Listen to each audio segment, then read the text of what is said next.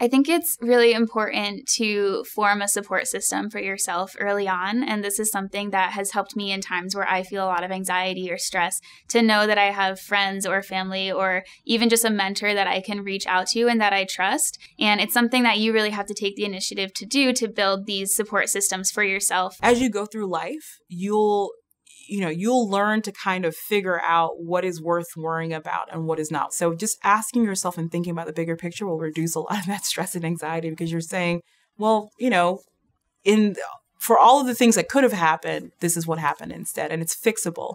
Most things in life are fixable. I really recommend looking at how you treat yourself, even who you're around. Sometimes the people you're around can make you anxious, and you have to tie back or look back at, what happened right before I felt this way. Think about what you can do to calm down your thoughts, take a step back, and kind of slow down. You have to make yourself the first priority. You have to pay yourself first. Pay yourself in sleep, and pay yourself in exercise, and pay yourself in eating like a healthy breakfast to start the day.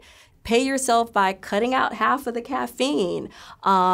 Pay yourself by, taking that hot bath at night, and, meditating. And so it's really important that you take care of yourself throughout your journey. You only get one life. It's important to live it to its fullest, but it's also important to take care of yourself along the way.